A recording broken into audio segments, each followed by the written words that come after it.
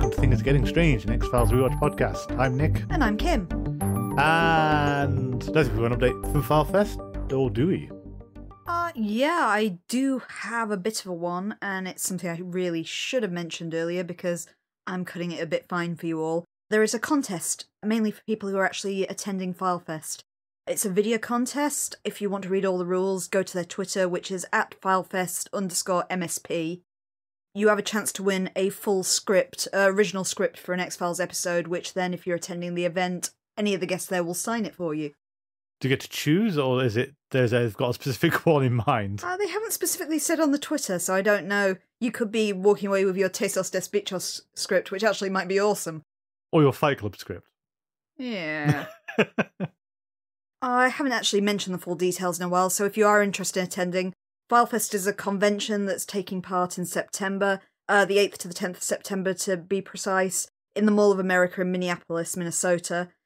It's all for the X-Files 30th anniversary, so they've got a huge guest list. I have reeled them all from previous episodes, I'm not going to do so again, but to give some choice ones, you've got Chris Carter, all three of the Lone Gunmen, William B. Davis, that's the cigarette-smoking man, Annabeth Gish, who plays Reyes, and Nicholas Lee, who plays Kryjik, to name a few.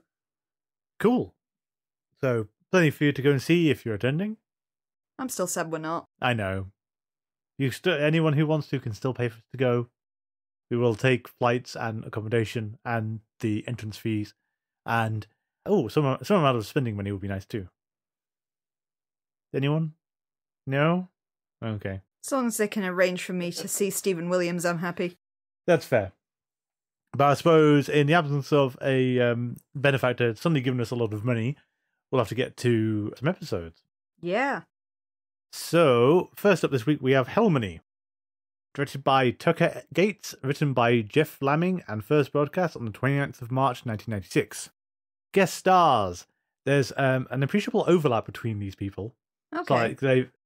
It's one of these, yeah, I can see why it's happened, but it's not great because it's kind of like you've jammed all the people of the same ethnicity into the same few projects.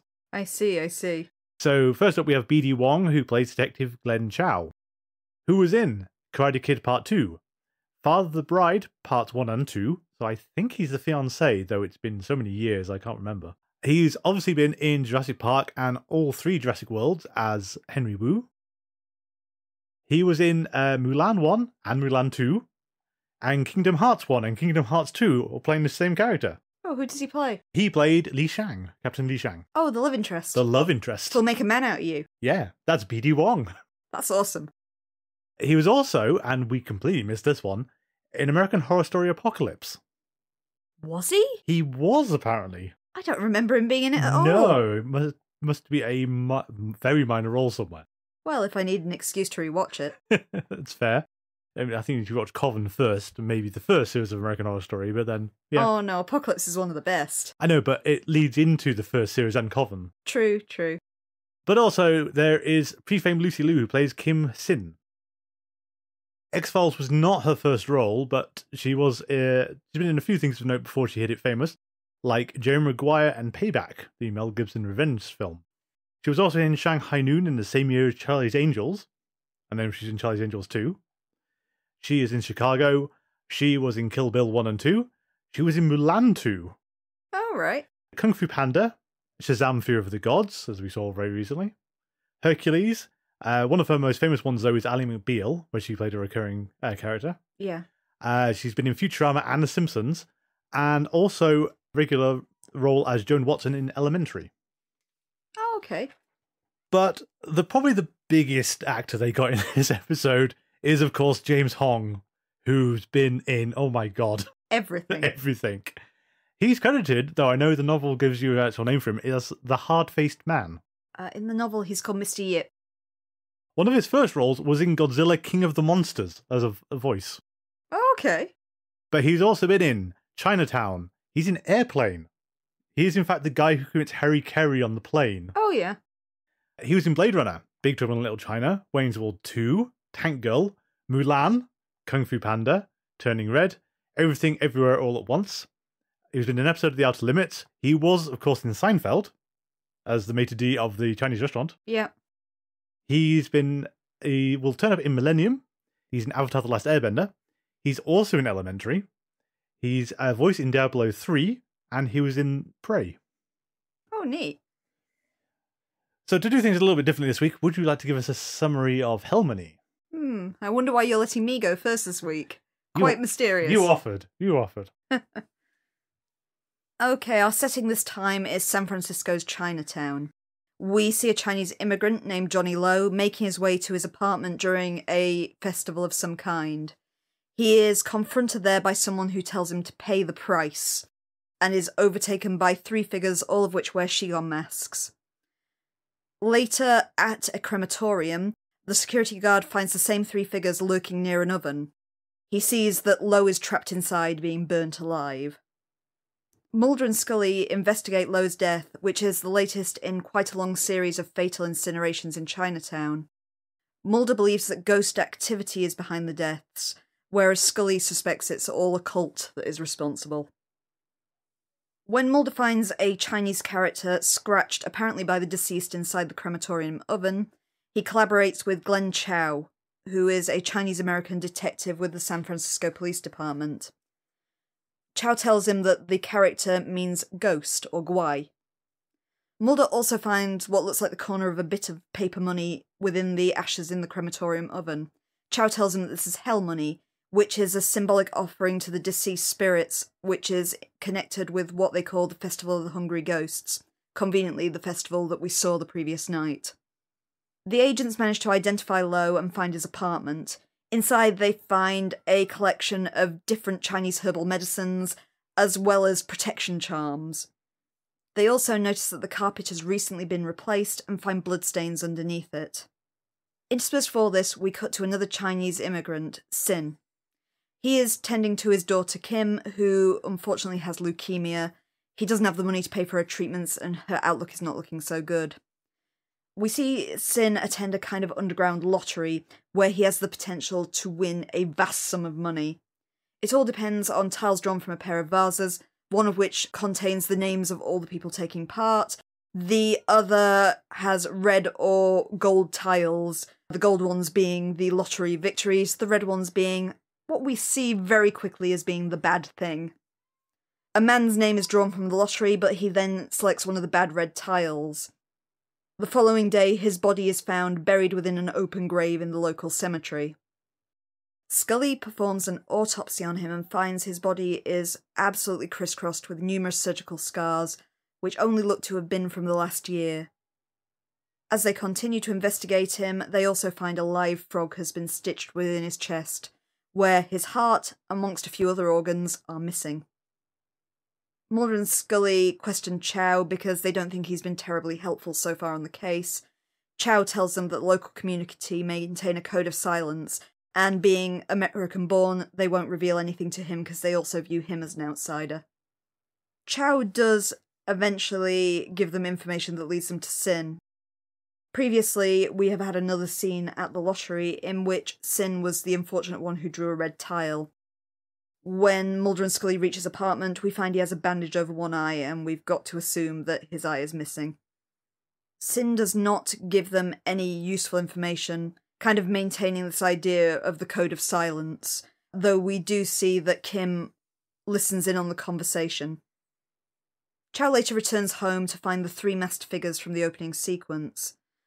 Later we learn that he has been attacked and he's in hospital, but when Mulder and Scully attempt to visit him, they find that he's disappeared. Meanwhile, Sin is visited in his home by the hard-faced man, or Mr. Yip as he is called in the novel. He, we have previously seen, is the surgeon involved in this black market organ trade. Sin tells the hard-faced man that he wants to end his participation, to which the man reminds him that he knew the rules before he started, the rules can't be broken, and that the ghostly fires of the underworld will consume him if he leaves the lottery. Mulder and Scully manage to tight match the blood in Lowe's apartment with Chow, and thus begin to believe that he knew a lot more about the lottery than he let on. They try to visit Sin again, but only find Kim in his apartment. Kim does, however, provide them with a bit more information, because she did overhear the conversation with the hard-faced man earlier and has begun to suspect that her father is in over his head and is in danger. Meanwhile, Sin has returned to the lottery. By sheer dumb coincidence, or fixing, his name has been drawn again, and this time he has drawn the tile that represents the heart. As Sin is taken away for his surgery, Chow comes in and tries to persuade the game organisers to let him live, for Kim's sake, because she'll die without her father. It doesn't work, and Chow instead knocks over the table with the vases in a rage. This reveals that there are no winning tiles, the lottery has been a fix the whole time. Chow then storms into the room where the surgery is underway and fires his gun at the hard-faced man. Mulder and Scully rush in and arrest them all, including Chow for his involvement in the lottery. Luckily, they are in time to save Sin's life. Afterwards, Scully interrogates the hard-faced man who has no remorse for what he has done. However, she learns that it's likely he will walk free because no one who participated in the lottery will testify against him. The Code of Silence maintains. We do get a bit of happy news though. Not only is Sin going to get better, but his daughter has also now been placed on the organ donor register. However, Chow has mysteriously disappeared once again. In the last minutes of the episode, he awakes inside a crematorium oven and is burnt alive. Ooh, nasty. That's one way of putting it. Well, it's a real horrible way to go. We could start with, there's a troubling trend of the X-Files and its attitude to other cultures at the moment, so we've had a succession of them recently. Yeah, I do feel it's a problem that probably started with Shapes. Yeah, right back in season 1, but season 3 actually feels really bad for it because we've had Japan, Hong Kong, and now China as a whole just... And in the previous season we had Haiti We in did Fresh have Haiti, Bones in yeah. a similar way. And every plot, like The Blessing Way and Shapes that are focused on Native Americans. Yeah. You don't get them going to France and doing this kind of thing. No, or anywhere else. But it's the idea of alien cultures more so, is that all these kind of cultures that are not white American and their spooky mystical ways that they will believe over science and that sort of thing. You know, the cultures that the X-Files want us to believe that completely ruled by the supernatural. Yeah, and not that it's a tradition that they just keep on doing. They're well aware that this doesn't have much bearing on the real world. It's just a thing they do as celebration things. To be fair, the Festival of the Hungry Ghost is slightly more sinister than some of the other ones, like are similar ones in other cultures. So let's say the Day of the Dead or Oban. The Hungry Ghosts themselves are inherently a bit creepier and a bit nastier. You don't want them in your home. It's not like these other ones where we're welcoming back the honoured dead. There's more of a belief in it. Yeah. You know, it is the deep-seated belief that this is the time that our ancestors are returning. But we're not going to let that interfere with how we do our day-to-day life or anything. I'm also not sure, because I don't know much about Chinese culture, how accurate that festival's being portrayed, because I know our London Chinatown has a lion dance like that one we saw at the start of the episode at their Lunar New Year. So, not sure if this is actually something they also do for the Hungry Ghost Festival. If anyone does know, I'd be curious, actually, to find out. There's... and you found the novelization didn't fall prey to this. There's an annoying hiding of information in this episode where a lot of the dialogue is in Chinese, which is fine. I'm not sure if it's Cantonese or it is Mandarin. It could be either. The production notes infer that they're speaking with Cantonese accents, so I'm assuming they're speaking Cantonese So presumably as well. it's Cantonese.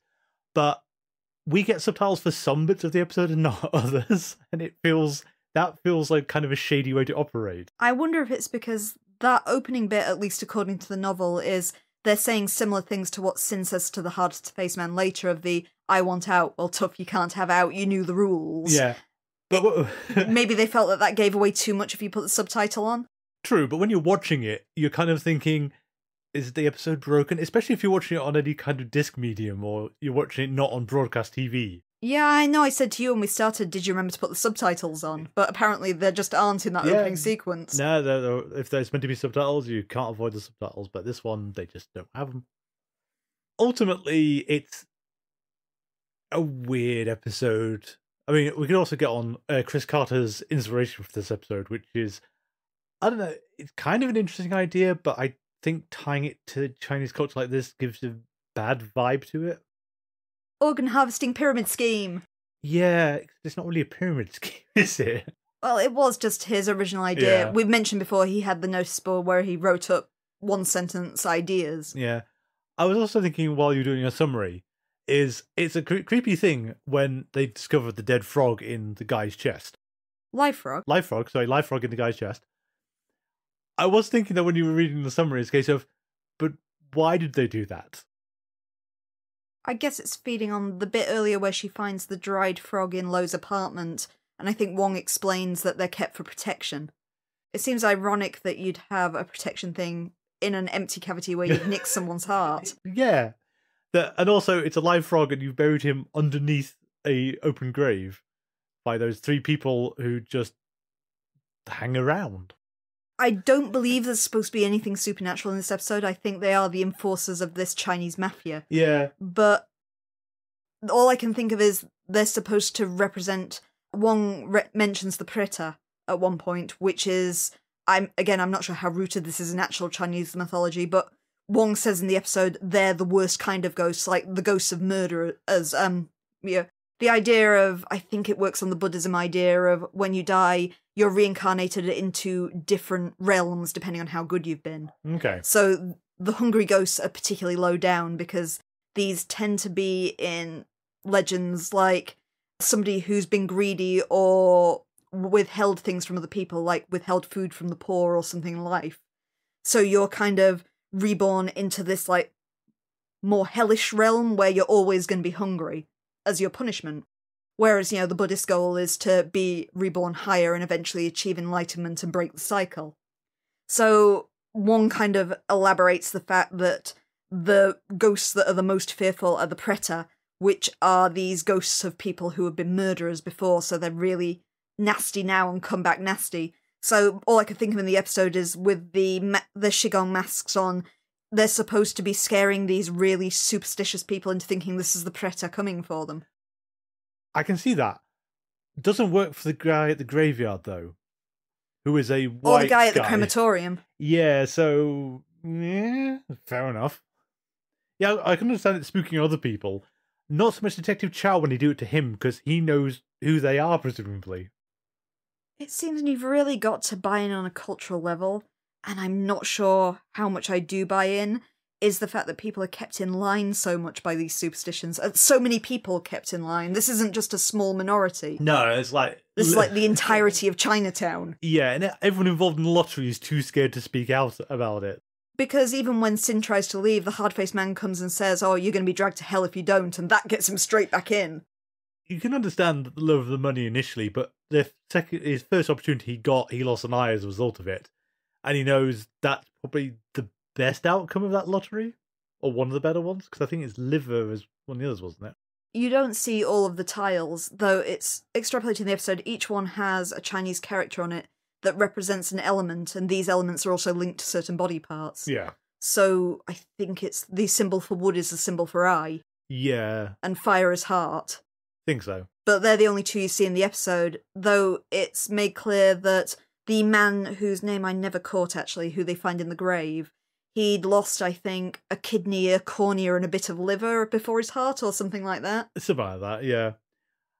There are 2 things coming off of that. One of which is it was exceptionally hard to catch most of the names in this episode. They are extremely rarely spoken. I've got to admit, I got a lot of them from the book, because in the book even, the 3 officials that do the lottery have names, and they barely speak in the episode. Yeah. The other point was, we know they're cheating in this game. And there's a few ways they can do it. It's not actually clear how they managed to substitute the winning tile out. Because while you see Sin, whenever he draws a tile, he always clutches it tight till they pull out of his hand. And that's an ample opportunity to do the bait and switch. Mm.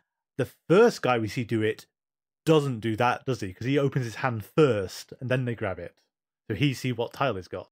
We also see the bit with Wong at the end when he overturns the table is all the tiles are red anyway. Yeah. And are they all the same symbol? Yes, I believe they were. They're all the heart tile that day. Yeah. So what I'm leading up to on this is they're not very efficient gang, really, because for Sin, presumably they've also rigged the name choice for this. So logically, being a criminal gang doing this, you'd go through all the non-essential body parts before you moved on to the eyes, and you do the heart last. I'm going to assume from Singh's perspective and the fact that the previous guy had had at least 4 surgeries before they took his heart, is it's purely because they're worried that Sin's going to bolt? I imagine so. It just feels one of those over-dramatic things of, you didn't actually have to hold the lottery. You could have just abducted him. I mean, and again, that's one of the bits where I can see the hard-faced man's logic at the end of it, of, you know, a life without hope isn't worth living. And he truly believes he's giving these people something to aspire to, even though he knows it's futile, because they're just going to prey upon them and take what they want. At the same time, they didn't actually need to hold the lottery, because surely they could just send the 3 ghosts to abduct whoever they wanted to and just dispense with that as well. Especially when you've got people so superstitious. As you say, if they just came for Sin in the night, all the hard-faced man would apparently have to say is he was a bad person and the predator came for him. Yeah. I mean, again, it's the problem of your premise should be fine, but if it's not supernatural and it is just a criminal enterprise, they're doing strange things. If this was an actual supernatural thing, like, I don't know, faith healing or the whatever that trick is, you know, where you do the surgery without actually cutting into someone. Psychic surgery. Yeah. If it was that kind of thing, I could see why you've got this elaborate setup for it. But not for you're just using these people to harvest organs. And then we also have the woman who is in the clinic who's been doing all the health checks for all the Asian men who've come to her. And there's loads of them. They say they come in for a checkup and they never come back. And she never thought to say, this is a bit weird. Oh, I should have mentioned that previously, but yeah, that is the clue that actually sends them after Wong in the end. Is they go and speak to a woman at the health clinic, and she says, oh, I know what this is about. It's about all those Asian men that came in here, had their kidneys measured, and then disappeared when we called them saying we'd found a match. It's like, why did you not report this? This is a widespread thing, very weird. It should also be noticed that the fear in this episode is scary, but it plays off the kidney heist myth. Yeah. Which is a really famous urban legend about you going out drinking and waking up in a bathtub full of ice, basically. Like in Urban Legends 2 or 3 didn't it? Yeah, one of the sequels definitely did. But it's not actually... Well, 1, it's never been proven. And 2, it's really unviable because the lifespan of harvested organs is a lot shorter than you would imagine. They basically have to be put into someone else very, very quickly afterwards. They can't be kept on ice very long. So when Mulder finds that fridge full of human eyes and various other things, they would no longer be viable by this stage. No. And there goes all the money that they're presumably getting from this illegal black market organ trafficking. So, yeah. I don't get it. It's obvious they're rigging, again, it's obviously rigging the game, but it's not clear how they're rigging the game. Because there's some very subtle sleight of hand they're doing, or I don't know, it's just there's no clear way of them to do it, unless that was actually the ghosts who are substituting things out. I'm also baffled about how no one's questioned it for so long, despite the fact no one's winning this lottery. Yeah. The book specifies, and it just does so in the narrative, I don't think they actually say it in the episode, that the hard-faced man is supposed to be the person who won the lottery. I think he does actually say that in his meeting with Sin. He does say, I'm one of the winners. Yeah. I'm proof that this is possible to win. But we don't see any other evidence of that. We see no other winners. We only see people lose through the course of the episode time and time again. Yeah, you'd think, to keep this going, you'd have ringers in the audience. Yeah. You'd have someone else who can sort of win it and everything. And then, okay, you need a few months to build up to that kind of prize pot again, but it will eventually get there. Yeah. You know, have someone win early and say, you know, oh, you've won $100 or something, and be really disappointed. Yeah, it's just one of those kind of subterfuges that you can't keep going for that long. Yeah, and Detective Chow as the corrupt policeman feels really awkward. Because I know Mulder and Scully sort of go halfway through, oh, you're not being much help. But he doesn't give that impression at first, does he? He actually seems to be... He feels like he get the guest third partner of the X-Files for the week, with how he's tagging along with them. I did read a criticism of this episode that said it feels like the pilot for BD Wong's spin-off detective series. Yeah, shame he got killed at the end, but I can see that. And it's actually kind of weird when they sort of say you're not being much help at all. It's because he took you around to all the Chinese herbal places, said there's only a few places you could possibly buy hell money, I'll take you to them. This person knows the Chinese medicine we found in this guy's apartment. And then, rather abruptly, they go to Sin's apartment and they have that conversation. And it turns out, oh, yeah, he called in the carpet change over at the first victim's house.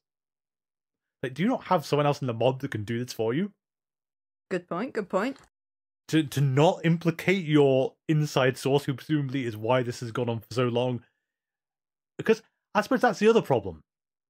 The episode is very fixated on superstition, keeping everyone quiet. You have a literal person in the San Francisco Police Department who should be able to intervene and intercept what's coming in. So you don't need the culture of fear as well? Or it's really odd you've got both?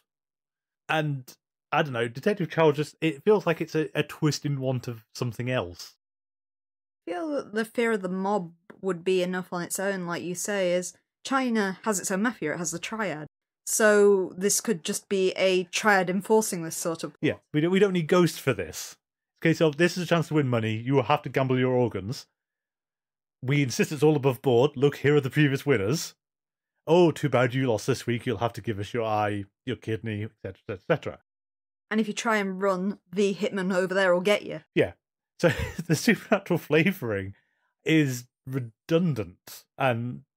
Well, I suspect the supernatural flavouring is purely there because this is the X-Files, and if you didn't have it, people would say, what are you even doing? I think that idea is what made me think watching it is, it doesn't feel like an X-Files plot at all. You've got these kind of vague supernatural trappings that we quickly realise are not actually supernatural. But I've seen weirder episodes of CSI. This would just fit into any other crime procedural. Yes. Oh yeah, absolutely. Yeah, you can imagine an episode of CSI and NCIS or whatever with the whole, oh, this is all about the hungry ghost phenomenon in Chinatown. And just... You could even hinge on the fact of, there's this weird thing with a ghostly figure in a mask. Oh no, it's not a ghost, it's actually the triad. You know, it would just follow the kind of pattern of a CSI episode. Yeah. The contrary point, though, I was thinking as well, is, again, in contrast to Tesla's Suspicious, there's a decent amount of actual detective work going on. They are following leads. It's like, who did that carpet replacement? Where would we get this medicine from? Although I'd have thought, where did you get the medicine from in Chinatown? There's got to be a load of different places that will stock this. And the hell money, I don't understand why the hell money was so precise as well. I don't understand how it wasn't burnt up. Yeah, in the crematorium. Well, actually, I think they dropped that as a clue, because they sort of say, oh, this is hell money, it's worthless. Where would sell this? Oh, not many places I can find out. But then they don't ask about the hell money, they only ask about the medicine. I guess it's so you can have that kind of double entendre for the title of the literal hell money and the concept of dirty money for the lottery. Yeah, but it's actually irrelevant to the episode, basically. Oh, it's... I don't know if it's one where it feels like you need another draft. I think it's that you're kind of nearer to the start of this developed as a plot. You need to go through a whole load of more variations. And possibly scrap it all together, because it just feels like you've decided to go for a third Asian culture and these people on the other continent are weird. Yeah, the alien culture thing, again, like I previously said in an episode like Shapes and Fresh Bones, makes me feel a bit gross. It's probably the kind of thing I wouldn't have thought about when I saw this as a teenager, but now feels really awkward on rewatching. Yeah. But beyond that, it's an average episode, but it's not boring. No, it's not boring. It's just... I do actually like the scenes in the lottery as well, because they're so tense before you know it's all fixed and you're wondering how this horrible draw's going to go. Yeah. And it's the simultaneous... I do kind of like how Sin is portrayed, the simultaneous regret he's not won, or when he's won, the then mounting horror of doing the next draw is quite good. So you want to win, but you want to win both stages. You've not just one than the other, and it's that kind of fatalism when he wins the first draw and then loses the second one. I think as well, realising the fact that it exposits in the book again, but Kim doesn't have a mother. Her mother's passed away previously. So if Sin dies without making this money for her surgery, Kim's going to die too. I mean, we can extrapolate the mother's dead just because she's not around. I did feel that was a bit too convenient at the end as well. I mean, it's nice that she is going to go onto the organ donor list, so she's going to be fine. On the other hand, she's not coming back. that she's going to live at the end of this episode is lovely for the character, but in terms of the audience, she's irrelevant now. You assume she's going to live. You know, a horrifying number of people die on waiting lists. That's true, but the implication is that she's going to be okay. It's even weirder in the book because when Scully meets her for the first time and observes the fact that her leukemia is treatable, Scully then suddenly has this thought about, oh god, the American healthcare system, where the book, explains to the teen reader the fact of how American healthcare is not the same as UK healthcare, for example, how expensive these surgeries are, and how she's probably gonna die before she can raise enough money, or if she turns out to be an illegal immigrant, she'll never get insurance. Exactly. So, on that basis, when Scully just offhandedly says, oh yeah, she's on the organ donor list at the end, it's, how? We pulled a few strings, we decided we're not going to mention Detective Chow's kind of indiscretions. I wonder if that's it. It's on the basis of the kind of police force corruption and stuff that they've managed to wing this in some way as compensation. It could be. I mean, that's probably the neatest way of looking at it. Talking of Detective Chow, it's a really weird point to pick out, but there's that tremendously strange continuity error near the end of the episode, where they're staking out, well, there's a few actually, but they're staking out the place where the lottery is held, which is a restaurant, I think, downstairs. Mm. So we see Detective Chow walk up to the door while they're watching it. He pulls it open and walks in. Minutes later, Mulder and Scully walk up to the door, have to force the lock, and then go inside while the lottery is happening above them, and it's dead silent downstairs until the jar's knocked over, in which case they can hear the commotion. This really bothers you, doesn't it? I don't know if it really bothers me. It's a case of what on earth is going on? I mean, this is also a Chinese restaurant where they're doing surgery upstairs, apparently. They're multitasking. They're multitasking. And putting live frogs into people for reasons. I'm more concerned about the hygiene of the kitchen that has eyeballs behind the noodles, apparently. Yeah, and just buckets of ice. And also takeaway containers. I'm sure organs are meant to be... You get those cases to transport organs and you see them in films. Yeah. Use those. Or transport it to another person immediately. One of these things. Do you have anything else for Hellmany?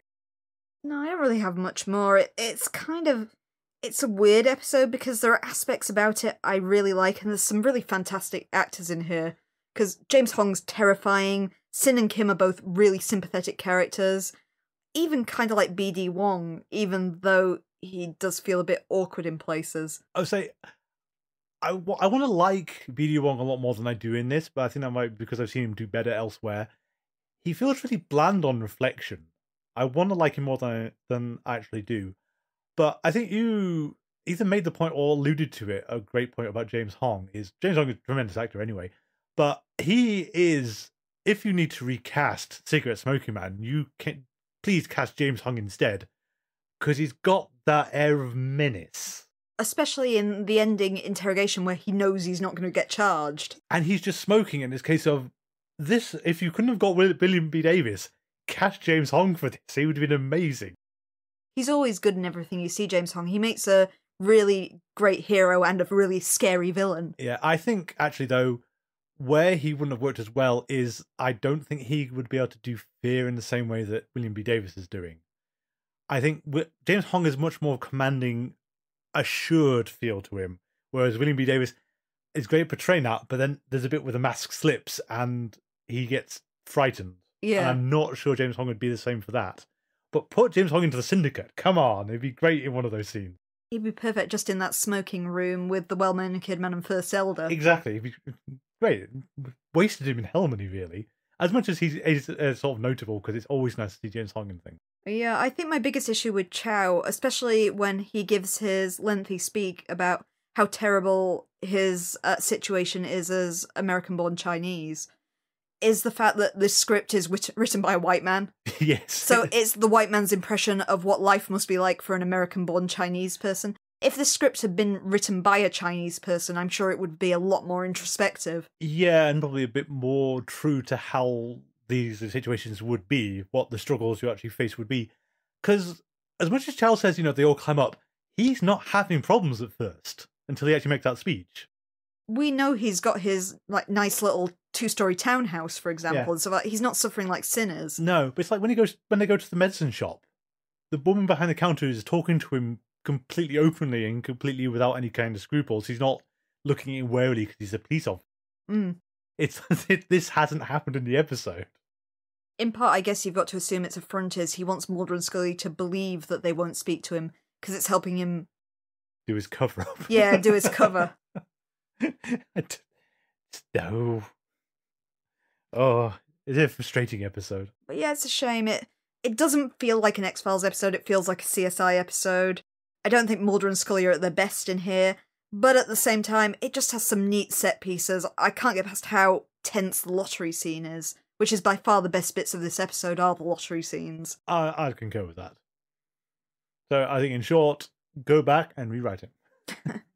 Turn it into an X-Files episode. Give me real ghosts. Yeah, and not just people in masks who frighten more times than... who frighten white people more times than they frighten Chinese people. I always say I don't want to rewrite the episodes and then rewrite the episodes, but it's even make us believe that these are just enforcers and then do something at the last minute to realise that, nobody has sent these people. Or something like that. Or escape from a sealed room kind of thing. Yeah. They've gone around a blind corner and they've gone. Just something like that. Shall we move on to something else? Something a little more fun, I Something feel. a little more fun. Okay. Our second episode this week is Jose Chung's From Outer Space, which, when you related it back when I was in school, this was always a problem because you got to expect, no, it's not Jose Chung is from outer space, it's Jose Chung, quotes, from outer space. But anyway, directed by Rob Bowman, written by Darren Morgan, and first broadcast on the 12th of April 1996. Guest stars: Charles Nelson Riley as Jose Chung, was in Cannonball Run 2, and All Dogs Go to Heaven, and most of the rest of Don Bluth's work, bizarrely. Yeah, I think he's a voice in things like Rockadoodle and Troll in Central Park. Yep. He will show up in Millennium, reprising the role, one more time. And just for you, because I thought this was great, he's in SpongeBob SquarePants. Oh! As Dirty Bubble. Oh! The baddie! The baddie. We also have William Lucking as Rocky Crickenson, who has been in Star Trek Deep Space Nine and Enterprise. He was also in Red Dragon. Who's he in Red Dragon? I think he's the sheriff. Okay, yeah. Daniel Quinn as Jack Schaefer was in Scanners The Showdown. Oh, wow. Yep. But the main guest, the other two main guest stars, Jesse Ventura, former pro wrestler, former politician, although this is actually after the wrestling and before the politician, as far as I'm aware. Most famously probably is Predator. Yeah. Where he was Blaine. He was also in The Running Man, as himself in Repossessed. Okay, yeah. He's in Demolition Man, and sadly he was in Batman and Robin. Oh. But the other guest star, and we'll have to talk about more later, is Alex Trebek. Alex Trebek, the game show host. The game show host. If you look at his Wikipedia page, he actually has a huge filmography. But then you reach one of them, and it's as himself co-host of Jeopardy. So he's been in a ton of things like Predator 2, he's been in Cheers, he's been in Groundhog Day, he's been in Friends, as Alex Trebek, host of Jeopardy. That's Taking neat. all the way back round to David Duchovny's infamous failure on Jeopardy. Poor man. Okay. Jose Chung's From Outer Space. After a date, two teenagers, Harold and Chrissy, encounter a bright light and encounter two grey aliens. While the aliens are dragging the teens away from their car, another UFO arrives and beams down a red monster. In the aftermath, Harold insists he and Chrissy were abducted by aliens to the disbelief of the foul-mouthed detective Manners. But when Mulder has Chrissy hypnotized, she provides a different story of the abduction to Harold. Subsequently, Chrissy is re-hypnotized and reveals that post-abduction, she was taken to an Air Force base and forced to forget the events she experienced. The couple don't remain together. Chrissy takes up environmental activism, while Harold never lets go of his adoration of Chrissy and remains alone. Wait. That's not how I remember it. What do you think happened? Well, after investigating failed power lines, Rocky arrived at the scene of Harold and Chrissy's abduction just in time to see the red aliens swiping at 2 grey aliens. Rocky soon succumbs to some debilitating effect and is dressed by the red alien, who reveals himself to be Lord Kinboat.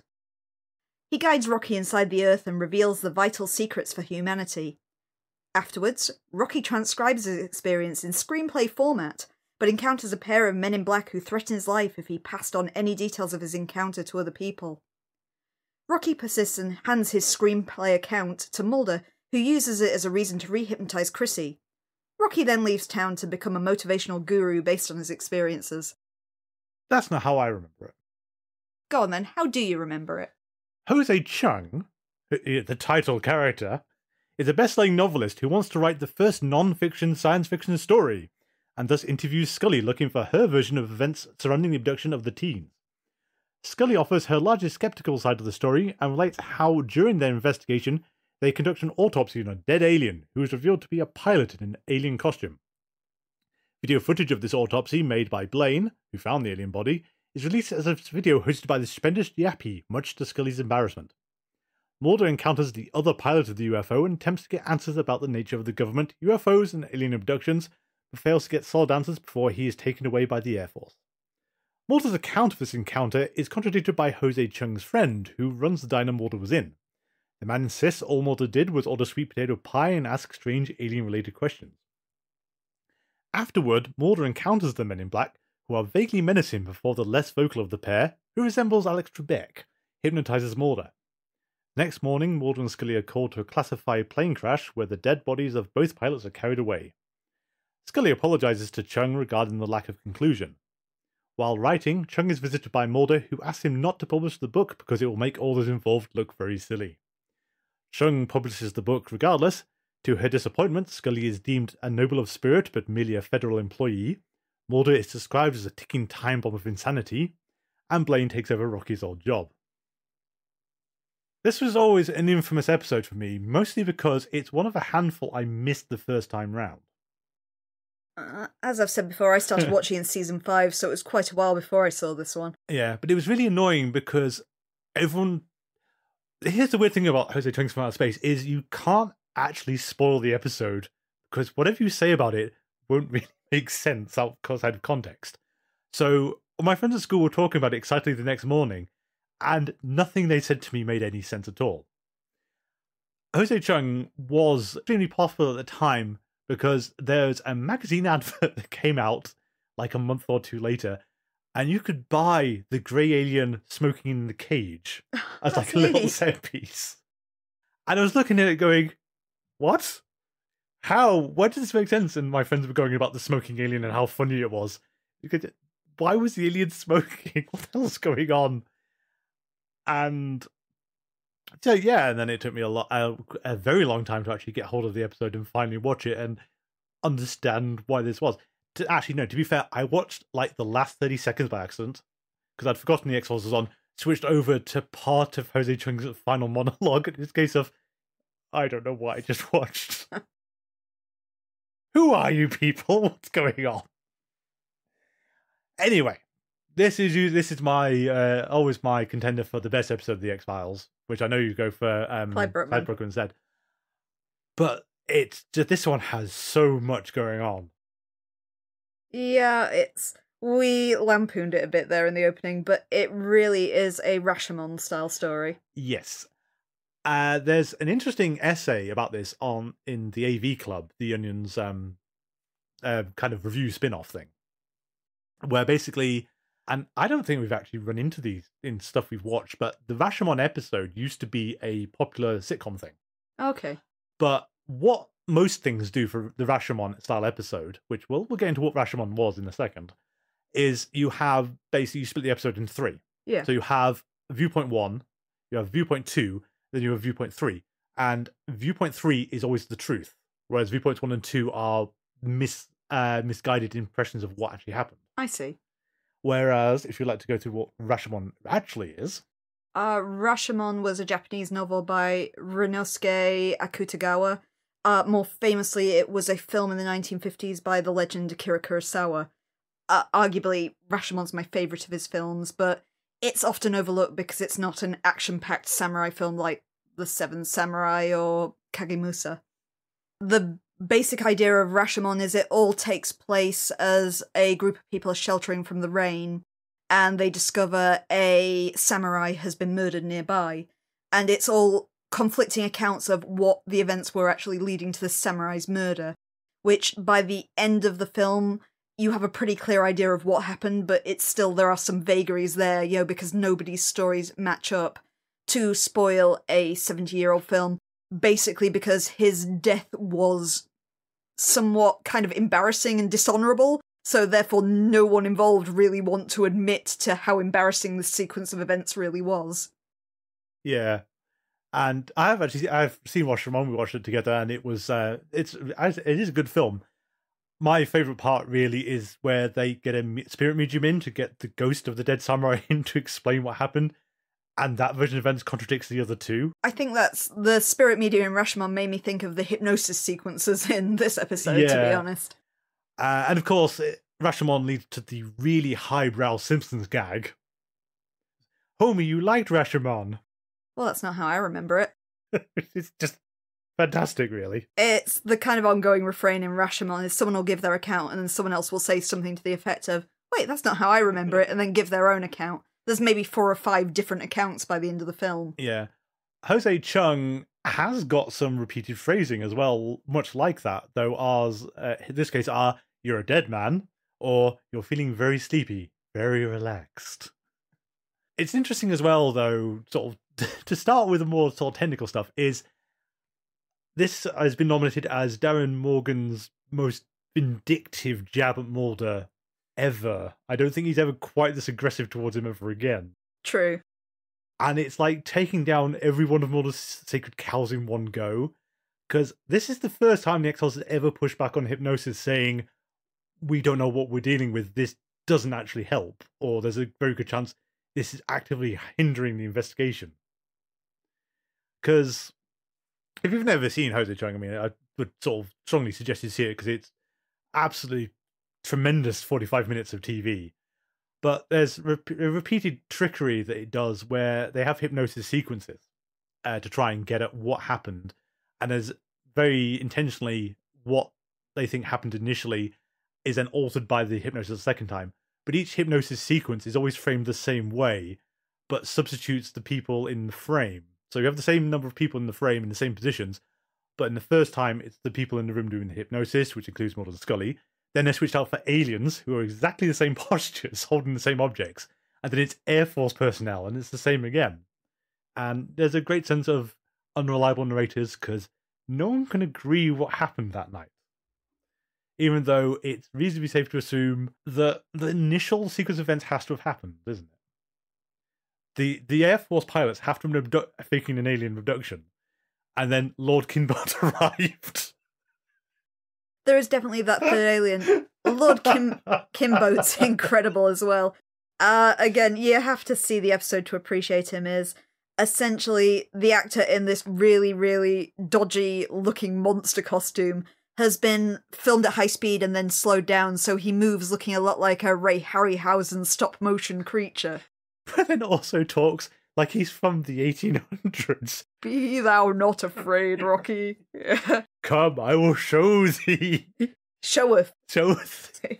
And, I can never quite get over when Mulder's reading the transcript, because he would soon tell me was Lord Kinbolt. Just the mode of embarrassment. Sorry, I should try not to laugh too much, but... There are tons of really, really nice cinematic references in this episode as well. It's not just Lord Kimbolt's tribute to Ray Harryhausen.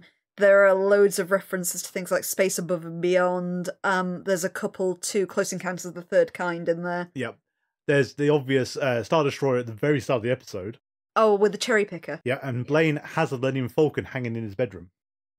Yeah, I also like the fact he's got Mulder's I Want to Believe poster, but he's crossed out all the words so it just says I believe. The more strong-minded than Mulder.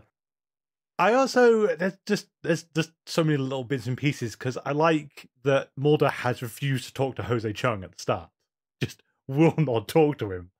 And presumably because you're going to ask some very awkward questions about what happened out there, and no one has a good answer.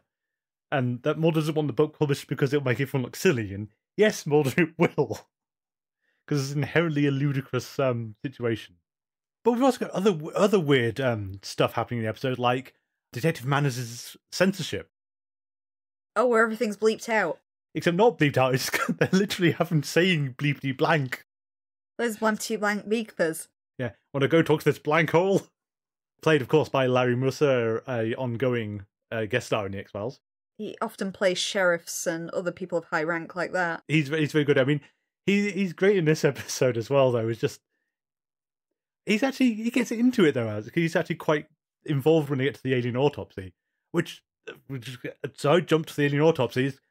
You don't expect this from the X-Files, with the whole Blaine wandering around in the woods looking for UFOs, trips over an alien body, calls up the police, who then bring the Men in Black, who is Mulder and Scully, who then threatens Blaine, and Scully sort of objects to that. Then they let him film the autopsy, which gets presented as a videotape by the stupendous Yappy. In the style of those fact or fiction sort of ones from the 90s. Yeah. I just love Scully's embarrassment. That, oh, so this is actual footage of your autopsy? Oh, God. It's also the fact that it's cut footage because they missed the bit where she discovers the zipper and proves it's actually a human. Yeah. And I like your point as well, though, of it says a lot about priorities, that Blaine gets uncomfortable when it's revealed to be a dead person, not a dead alien. And he kind of just flees at that point. Mm. One of the other things, this is the first episode to do, get back to Mulder's Other Secrets, Cowls, but this is the first episode to really engage with the Men in Black idea. Because we've had Men in Black as government agents before. This is the more supernatural Men in Black for the first time. Yeah, our previous, what we've assumed to be Men in Black, are more the shady operatives in the black sedans that pull up and try and shoot everyone. Whereas these ones are not sure what they're doing, but we love them. You're playing into those real-world accounts, well, I say real-world depending on how far you take this, of the idea that after someone reports an alien sighting, men appear in their house and act in such an erratic way that even if people try to recount these encounters, it just makes them sound crazy. Yeah, and I like the shop talk when Mulder runs into them. Because they purposely act in weird ways to make discredit witnesses. I see no reason why any witness would find this distracting. Jesse Ventura's presence as the kind of talkative Man in Black is just incredible as well. He, like every actor in this episode, he just goes all in. He definitely understands the assignment, and it's from their introduction, though, just driving straight into Rocky's garage, and starting with, "No objection, night sky has been misidentified more often than the planet Venus." That's when I knew something was weird. Which part? And then you've got like, the gag that follows on from that, where you never see the second Man in Black clearly. But everyone always looks happy to see him. Yeah, everyone smiles at him, and then and I love the inconsistency with the Men in Black, because they sort of vaguely threaten to Rocky, but leave him alone and leave his transcript alone. But they'll do a pile driver on Blaine, just wrestling move out of nowhere for some reason to steal the tape. And then I'm not sure what he's doing in Scully's motel room. And then we just lead up to that the gag that everyone remembers. Alex Trebek? Well, Mulder didn't say he was Alex Trebek, he just looked like it. As the fun fact is that as a wrestling fan, Darren Morgan always wrote the Jesse Ventura part for Jesse Ventura. But the Alex Trebek part, they originally considered Johnny Cash. I can see that working too. But I think there's something... I don't know, the Alex Trebek thing just feels a bit more surreal, doesn't it? Just the way that Jose Chung says, Alex Trebek, the game show host? Again, it's feeding into this idea that recounting this just makes you sound crazy. Exactly. And then just the fact that Alex Trebek hypnotizes Mulder. I don't remember letting you in last night, Mulder. They were already here. Bizarrely for Darren Morgan, that's a great bit of fan service for the fans as well. The first time Mulder and Scully share a room. I was going to say, it's as much as they seem at odds at first, that they actually are sort of, you've got this in Jose Chung making sort of suggestive eyebrow motions at this. Oh. He's very into it. I mean, there are reports that Charles Nelson Riley was tremendously good on set, learned like literally everyone's names on set. Yeah, I read that. Like, every member of the cast and crew. Yeah, on first-name terms with literally everybody involved. I think it's the counterpart to I've forgotten the actor's name who played Clyde Bruckman. Peter Boyle, I think. Who apparently was somewhat difficult and much like you imagine the character of Clyde Bruckman to actually be. Yeah. I do remember the motivation for this episode, which is really strange, which is basically Darren Morgan was attending a casting session where someone was doing a Truman Capote impersonation, and he wondered what Truman Capote would be like in the X-Files. And oh, so Jose Chung's supposed to be Truman Capote. Yeah. I mean, admittedly, I don't know much about Truman Capote per se, other than legendary parties and Breakfast at Tiffany's. Mm. Kind of curious to find out now, but that was the inspiration for all this. I'd admit I would like to know more about Truman Capote too. In my head, he's kind of a Kilgore Trout kind of figure. Yeah, well, it's based on Jose Chung at least. Yes, he must be.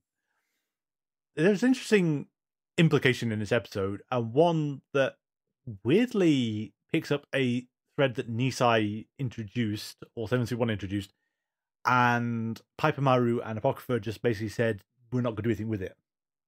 Which was Nisai and 721 really sort of try to hammer home that there's no aliens involved in alien abduction. It's illegal experiments being done on this railroad. And then Jose Chung bizarrely connects into Deep Throat, because we've got the Impossible Flying Craft, where after you've flown it, sex feels trite apparently, who are taking people back to an Air Force base and then letting hypnotists convince them they've been abducted by aliens. They've walked into an ordinary room with ordinary people and come out screaming they've been abducted by aliens. And Mulder's really sort of not coping well with this, sort of saying, but it can't all be like that. Because unfortunately, other than Lord Kinbolt, and no one wants to talk about Lord Kinbolt because you can't talk about Lord Kinbolt. But the implications of the episode are Lord Kinbolt's real as well. Yeah, given that Jack Schaefer just casually says, oh, what, Lord Kinbolt? Yeah, it's like away. 3 different characters that verify Lord Kinbolt's involvement. So, yeah, taking Mulder's sacred cow there, and also the fact that this encounter with the pilot might not have happened. It depends how trustworthy the cook is versus Mulder, given the cook does not remember this conversation or Jack Schaefer happening. You don't know if the men in black got to the cook. We don't. Given their attitude to everything else, God knows what could have happened there. I do love, and for however you think it came about it, the idea that the cook's testimony is real, though, and Mulder has had a psychotic break, apparently, as they're eating sweet potato pie, asking multiple questions, which I actually wrote down. Oh, you got the questions? Yeah. Mulder's just sat there ordering slice after slice of sweet potato pie, and each pie evokes him to ask these questions. So we've got, have you ever seen a UFO? Have you ever experienced missing time? Have you ever been abducted by aliens? Have you ever found a metal implant in your body? Have you checked everywhere? It's impossible to not believe he could have actually gone and done this. Mulder's been on a brink of a psychotic break through the entire series, and particularly any time he's had to give testimony in court. So this it doesn't feel like a stretch to me. No, he is very bad when you put him on the stand like that. But it's quintessential X-Files as well, because it's kind of condensing the feel of the entire conspiracy so far into one episode, where nothing seems to slot together and ultimately nothing makes sense. There are so many big gaping holes that you can't explain. No, and we have to take Lord Kimbolt was actually there, and how much of the abduction on the ship actually happened is negligible, and being through the air, and it's really difficult as well to get across the consistent visual trickery they do. So it's not just things like the framing of the hypnosis shots. It's things like afterwards, Harold's got those 3 vents cut into his shirt. Mm. And when Jack Schaefer shows up, he's got 3 scratches in his chest in the same place. Yeah. I guess inferring it's Lord Kimbolt's kind of clawed hand, yeah. And, yeah, giving the impression that he was... It comes back to your car crash thing as well, though, where Harold felt he was the bug, having the wings fall off of him. Yeah, true. You also have the interesting... You touched on it there about the juxtaposition of the imagery and the hypnosis sequences and stuff. It's the fact that all of the testimonies are really cleverly structured, so they all have seeds of the previous testimony in them. Yeah. Which helps kind of get this illusion across of, we're seeing bits of the elephant, we're not seeing the whole thing. Yes, but also Scully's point after the second Chrissy's hypnotized the second time is, I think you and the hypnotist was leading her, and pushing her into the conclusions they wanted to hear back.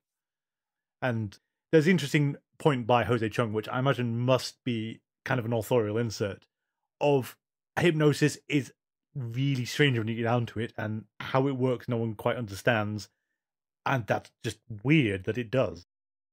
Yeah, it's one of those weird, irrefutable truths is hypnosis does actually work. Yeah. It is a form of medicine. But whether you can actually do this memory recall that is prevailing in the X-Files and UFO cases is... Even the X-Files keeps commenting, because Mulder is obsessed with the recession hypnosis, and it's been brought up time and time again about how unreliable it is. Yeah, though I think this is the time they've pushed back the hardest, because I think it came up in Born Again was one of them where Scully was extremely dubious about it. With the little girl. Yeah. I think this is one where it's actually been put to him that, no, you are messing with things as we go. Also, Mulder, you decide to re-hypnotize Chrissy on the basis of Rocky's transcript of what happened. And it's still that glorious joke, isn't there? I don't know what was more offensive, the depictions of the inner Earth sex orgy, or the fact it was formatted in screenplay format. You get more of the lunacy with Rocky's final testimony, where you see him preaching to his little cult, where he's talking about achieving enlightenment at the Earth's core so long as you avoid the lava men, or whatever it is. So whatever he experienced that night has done something quite different to him to what it did to Harold and Chrissy. I think it's canon. Lord Kimbo was there. Yeah. So therefore the subterranean sex orgies and the lava men, also fact. And the fact that he just leaves town, it's like, how do we get hold of you? Oh, you won't. And also the fact that his response to when the Men in Black vaguely threaten him is, I'm a Republican. What? I imagine that's in response to the real world account where Jimmy Carter saw the UFO. You know, it was, in fact, I think they debunked it later, as he claimed publicly to have seen a UFO and later recanted, saying it was the planet Venus. Yeah. Actually, I think that's what the Men in Black says, isn't it? He refers to him in a weird, convoluted way, but I think he's talking about President Carter. I must admit, I can't remember whether President Carter's a Republican or a Democrat, because I'm English and No, I never don't know know. either. But I'm presuming on that basis he's a Democrat. Yeah. The other thing about the Men in Black in this one is it doesn't predate Men in Black, the franchise as a whole, because the comics already exist at this point, but it's well before it's at least a year before the first film came out. And you've got to wonder, the opening scene in Men in Black has that bit where they're getting the illegal immigrants, and there's one alien amongst them. And he says, oh, you just witnessed planet Venus refracted through some swamp gas. You got to wonder if they watch the X-Files and say, planet Venus, we've got to use that as an excuse. Is that a nod to Jose Chung or not? Or again, the Jimmy Carter. Or Jimmy Carter, yeah. I always do love Jose Chung's sum up, though, just, Scully, for all her fangirling over him, is just a federal employee. Or Diana Lesky and Rainyard Muldrake. The ticking time bomb of insanity. But I love how strange Mulder's made to look, though, when he actually finally meets Jose Chung at the end. When he's going on about the publisher and how the publisher is connected to the military-industrial entertainment complex. And it's, wow, Mulder, you're actually insane. This is gibberish. I think Darren Morgan deeply understands Mulder, to be honest. Yeah, and has not a lot of patience for him. Because it's Rocky's testimony. Mulder's reading this, and Scully correctly says, he's nuts. Mulder, you're nuts. And Mulder gets Chrissy re-hypnotized on the basis of the screenplay format. Mulder, what are you doing? The first part corroborates. Yes, what about the last part? We have just a slew of witnesses through this episode, which are the people that you would write off as being unreliable. Because you've got the two teenagers who are desperately trying to hide the fact that they're having underage sex. Yep. We have Rocky with his delusions of grandeur, writing up his manifest in screenplay format to form his own cult. Over 48 hours as well. And you've got Blaine, who admittedly gets a job at the end of the episode, but is basically a NEET who is so obsessed by UFOs that he dreams of being abducted and taken away from Earth himself. So he doesn't have to get a job. Yep, correct. These are all characters that we completely write off their testimony. if you read these descriptions of these people anywhere next to an account of people who had encountered a UFO, you'd think, no way. Yes. I mean, that's the obvious counter to Raw the Copperpages, which I think is another way of looking at it. Because one of Mulder's points in early on is the witnesses are all scientific people, allegedly trustworthy witnesses who succumb to the mass hysteria just like everyone else. So this is the flip side of it. This is showing that, if you give these people as witnesses, are just as reliable. These are kind of those stories that you used to see at supermarket checkouts. The kind of seedy-looking newspaper with the grey alien on the cover sort of thing. They're those kind of testimonies. Yeah, and Jose Chung also makes the good point of every time anyone's got a story like this, they say, I know this sounds crazy, but... And everyone uses that phrase all the way through the episode. You have reminded me, though, because I used to buy UFO magazines when I was a teenager, because that's the kind of thing you're interested in as a teenager. Couldn't get the 14 Times at the time, but could get these other weird UFO magazines. And there's one that I always remember for, doomsaying in the future that it's been 30 years and I don't think it's going to happen. And the thrust of this article was, we're coming towards the latter stage of the aliens' plan for us with all these abductions, and they're going to start moving on their next project. Okay. And the next few years are going to be very dark for us. And don't think that panned out, guys. Because of Mulder's involvement. So I don't think they really exist anymore. Well, I imagine that basically they would have been jumping on the bandwagon of the X-Files at this point in time when the X-Files was in ascendant. And now we have the internet. And now we have the internet, so all the crackpots are online. And modern conspiracy theories aren't fun, it must be said. Modern conspiracy theories are actually kind of terrifying. True. And the people who believe in them are even scarier. So this is not... 90s Conspiracy Corner was a lot more fun. And was outlandish, weird sci-fi nonsense. Yeah, I guess we've kind of moved on to things like QAnon from believing in the Nessie. Yeah, and we don't really want to go there. And the flat earthers and all the rest of it. And somehow that's now a thing again, which is just... Yeah, you're right. I'd like to go back to when conspiracies were fun and harmless. Exactly. Do we have much else for Jose Chung? Other than we will see him again in Millennium whenever we get to Millennium, because this is like one of the major reasons we want to watch Millennium is his other appearance. Which I believe is called something like Jose Chung's Doomsday Defense. That's the one. Yeah, I've never seen it, but I'm excited. Yes, I mean, it's the same. It's Charles Nelson Riley again. Sadly, he's passed away, so we can't ever do it again, like the revival, if there's another revival series or anything. I think you'd be hard-pressed to recast him as well. Yeah, you're not good. Yeah, he is or was Jose Chung, and that. Maybe that's the thing you haven't got across, is how fun he is as a character. Yeah, it's like, he's just got so much a bundle of ticks, and it's sort of the personable, but also how he's very obviously judging people like Blaine and Mulder, just in how he's acting with them.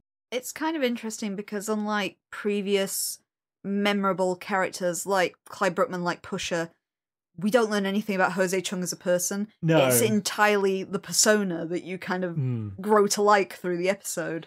He's a very likeable author who is purely in it for the money. And is very honest about that as well. In one word, money. But it's not just that he's an author who's writing these sensationalist stories for the money. He's very, very charismatic, very talkative, very personable, and witty. Yes. Yeah, in some ways it's almost a shame he's actually not in the episode more. Because it's always nice to go out to the little sides with him and Scully and just see them talking to each other. And I also do always like the very sort of cutting one about the X-Files, because this would be, except for Quagmire, which isn't technically his, this is Darren Morgan's last X-Files episode until the revival. Oh, really? Yeah. So this is where he stopped, because he couldn't cope with the pace anymore. Oh, what a pity. It is. But it's the sum up, though, at the end, when Scully says, I know it doesn't have the conclusion you're looking for, but it's got more than most of our cases. True. As a jab against the X-Files as a whole, of, yeah, how are you two getting away with this? Because these are the worst sum-ups ever. I think it's extrapolated somewhere. Mulder says it in one episode that they actually have a higher success rate than the FBI's average. Yeah, that's sort of But then the X-Files seems to have a terrible success rate, so what on earth is going on over there? In a slightly more serious bent, there is, at the core of Jose Chung, a kind of deeply tragic, sad story as well, which is Harold, who gets lost in the shuffle. But basically, he's got a relationship with Chrissy, and consensual sexual intercourse was had that night, which has led to her trauma response, which is partly confusing every matter entirely. But basically, he gets shuffled out of the plot really early on and only comes back in at the tail end when Chrissy has no interest in him anymore because she's all about saving the planet. It's also kind of sad in a way, and it's kind of dark, is that early in the episode, Chrissy, when she's confused and being somewhat misled by all the hypnosis attempts, accuses him of rape. Yes.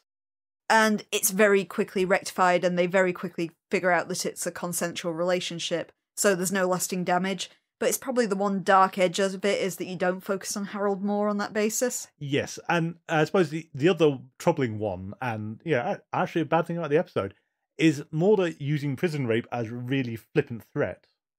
Except that's really bad, Mulder. Yeah, what that's are you true. doing? It's just one throwaway comment towards the start. But it's a nuisance wrinkle in the episode. I guess it's the whole unreliable narratives, as you can't be sure Mulder actually said that, and it does feel out of character. It does. I mean, that could be Scully sort of punching up or sort of summarising a more vague point he made or something. Yeah. Since we're getting it via Scully. And the other thing to take away from in more serious terms is it's a demonstration of the unreliability of eyewitnesses. Because people put so much stock into eyewitnesses. Mm. And they're notoriously unreliable. I think you've mentioned it before about if they asked you to describe someone as you wouldn't even remember their hair colour. Yeah, the photo fit things in these procedural shows, I don't understand how you do them. Because you'd ask me and I'd say he had eyes, he was wearing glasses, and he might have had a mouth. Anywhere between 4 and 6 feet tall. Yeah, I'm lousy with heights and weights. And accents, no idea. But it's one of the central points about Jose Chung once you get past the comedy aspect is it's in direct contrast, weirdly, to The Blessing Way. Because Alfred Holstein says, memory like fire is radiant and immutable. Mm. Jose Chung says, memory is absolutely fallible. You can destroy it and screw it up in so many ways while trying to get at the truth of it. And trying to do so, you can actually damage that memory further and cause just confabulations. Which is exactly what we see in Chrissy. Exactly.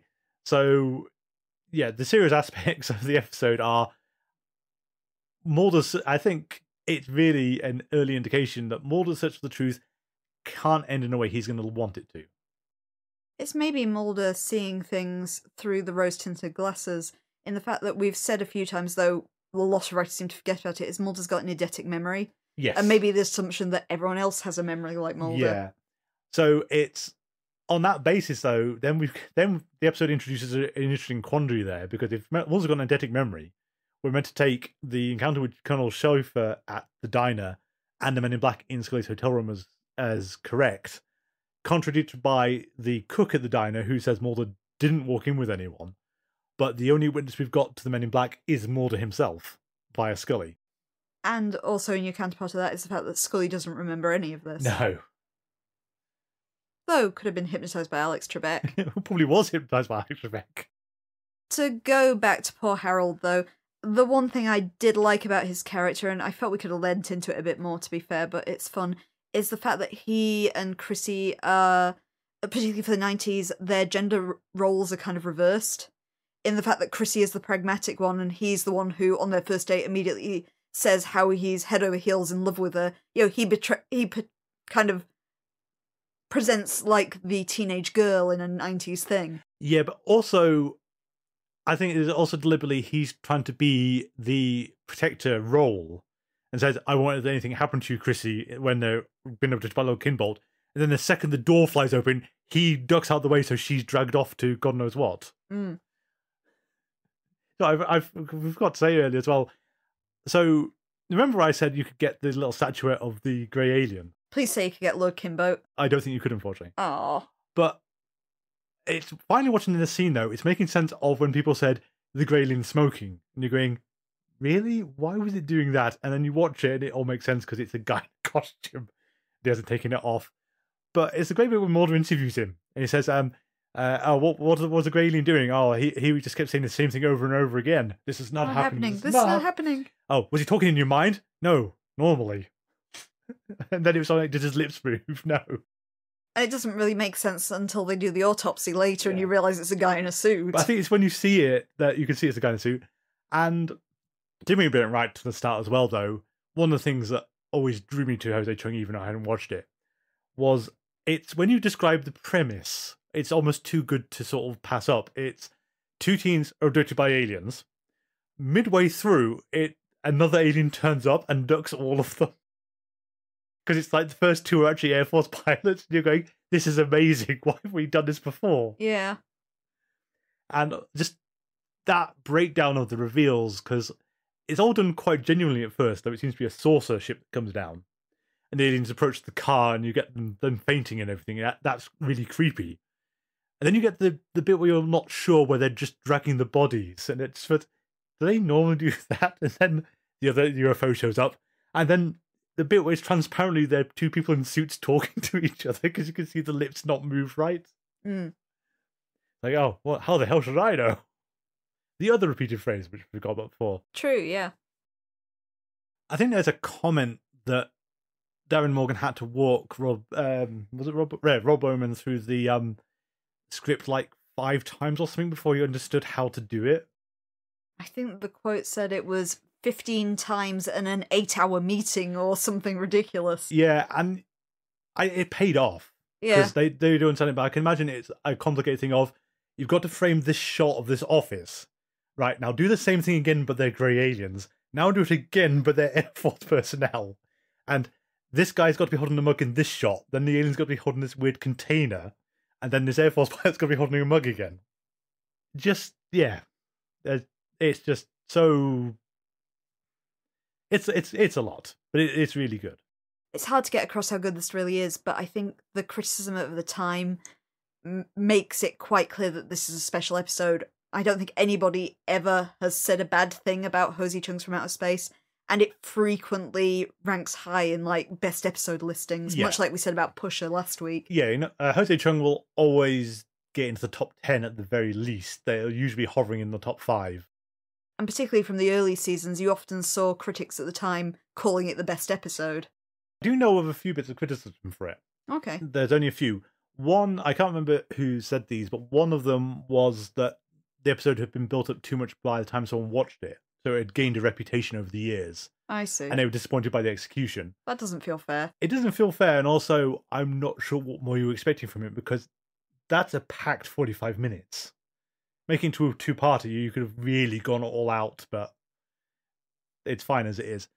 The other criticism, and this is kind of a weird aesthetic one, came from the AV Club again. Their argument was Jose Chung is an astonishing hour of TV. It's not actually a very good X-Files episode. Okay. It's like they held up Clyde Bruckman as an excellent X-Files episode. Jose Chung is an excellent episode of just in general, but it's not actually indicative of the X-Files, as it were. I suppose if you saw it first, you'd have a really different idea of what the X-Files is about. Yeah, and I think it is that Clyde Bruckman ties into the regular format better. Whereas Jose Chung is very much the case saying, we are going to just blow open the structure and just give you multiple inconsistent parts of the story. And you're not going to be able to put it together very easily. But you're going to have fun trying to make sense of this. True. So those were the criticisms. But yeah, in general, it's weathered it very well. I mean, it and Clyde Bruckman are always held up as the high watermarks of the series, regardless. Yeah, they're certainly going to be difficult to beat in terms of the comedic episodes. In a shocking twist, though, I think we're going to ask you to try and do Conspiracy Corner on this one, given absolutely does involve the conspiracy. Kind of. At least it's deeply entwined with... If Deep Throat counted, this will count, I think. Bring it. Okay. So, unexpectedly, we'll go to Kim's Conspiracy Corner. Okay. Following on from what we previously saw way back in Season 1 in Deep Throat, we have now clearer evidence that the government is indeed making their own experimental aircraft out of UFO technology. These are being piloted by humans, again, as we saw in Deep Throat. We have heard now firsthand from one of these pilots who apparently hasn't been driven mad. Maybe the technology's improved in the last few years. But he claims it's better than sex, driving one of these things. Bizarrely, however, they do pilot them while dressed as grey aliens, which is not something we previously realised. We also see that they are using these UFOs to abduct people. It's not the aliens, it's the government, as I personally, and most of Twitter, but not Nick, suspected from Ascension. So, indeed, this could be the way Scully was taken too on that basis. We are tying back to that, in the fact that we've got these people who work for the government pretending to be aliens, abducting people, taking them away, where they're then hypnotised by the government to believe they have been abducted by aliens. The reasoning behind this is still somewhat unclear to us. However, for added complexity, we have learnt from this episode that there is a deeper conspiracy at foot. It's not just the government, there are alien beings, but instead of space they come from the Earth's molten core. We've got a kind of hollow Earth theory going on here now.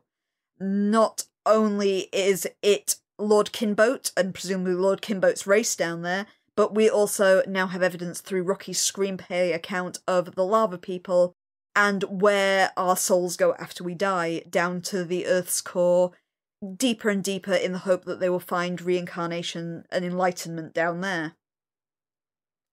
Finally, we see that the government agents stretch further than the Men in Black sedans we've seen previously, that there are true, in the truest sense, Men in Black at play who are in line with the government. This could explain somewhat, I feel, Mulder's differing accounts he's found. For example, back in Conduit, we had the woman who testified and then immediately changed her story when pressed. There's nothing to say that these kind of more supernatural Men in Black have got to her, who often apparently take the form of people you may recognise, like Alex Trebek, the game show host. They exist to hypnotise people, to force them to change their stories, but otherwise act so weird that anybody who recounts these experiences will come across as crazy. We are also seen in the episode that the government will stop at no expense to hide their illicit goings-on, something that we've seen throughout the entire conspiracy so far. In the case of this episode, it takes the form of faking a plane crash and apparently killing off a healthy pilot just to hide the truth about their alien technology spacecrafts. Thank you. You have reminded me of 2 points there, which is the other dark part of Jose Chung is, yeah, we killed off Jack Schaefer. The military have just literally killed him to hide this.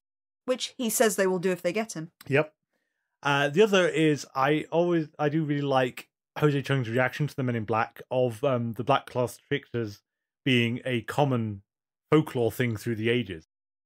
Oh yeah, you're kind of imagining it in Western folklore of something like a fuka.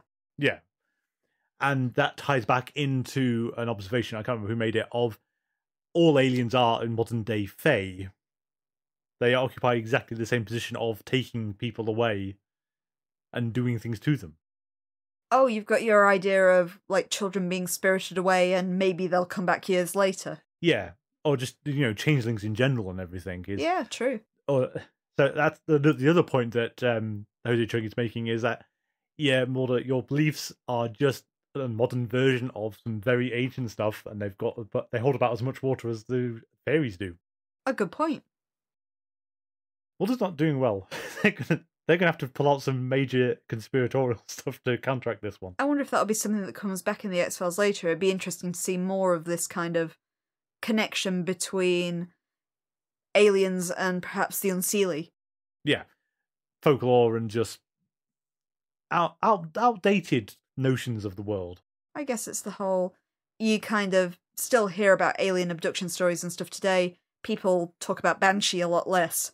It is a shame there's no mock-up of the full book, because it'd be fascinating to see what the rest of it actually looked like. You can read a chunk of it in the video game. Yes. Yeah. If you sign up to our Patreon on a related note, yeah.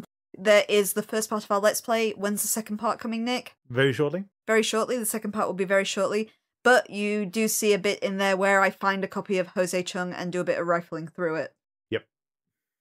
Find out which bits of the book actually made it into the game. it's not actually a surprise which bits of the book made into the game, but anyway, it was a nice Easter egg. But yeah, what's the link to the Patreon? Our Patreon is patreon.com/thingsargettingstrange. There are 3 levels that you can fund us at on there. They all give you slightly different perks, so it's worth a read through to decide which tier is for you. But all of them will give you access to our Let's Play, which is currently the X-Files FMV game from the 90s. And there'll be other things to follow afterwards. I think we're thinking of doing the other PlayStation game, aren't we? And the comics and a few other things. Yep. And if you'd like to get hold of us, our email address is thingsargettingstrange42@gmail.com. Alternatively, you can contact us on social media. We're on Tumblr and Twitter at GetStrange42. We're on Mastodon at GetStrange42@universedon.com. And you can also find us on Facebook by searching for Things Are Getting Strange and X-Files Rewatch Podcast. Next week, we have Avatar and Quagmire. Okay. I remember one of those episodes. Yeah, and it's the one with Queequeg. Ah, yes, we finally get the doggy's name. Yes. Which is actually taking a bizarrely long time to get there. I don't think they've named him so far. But look forward to that. Our theme music is Envision by Kevin MacLeod. You can find that on Incompetech.com, licensed under the Creative Commons by Attribution 3.0. Thank you all for listening, and until next week, remember... No object in the night sky has been misidentified more often as the planet Venus.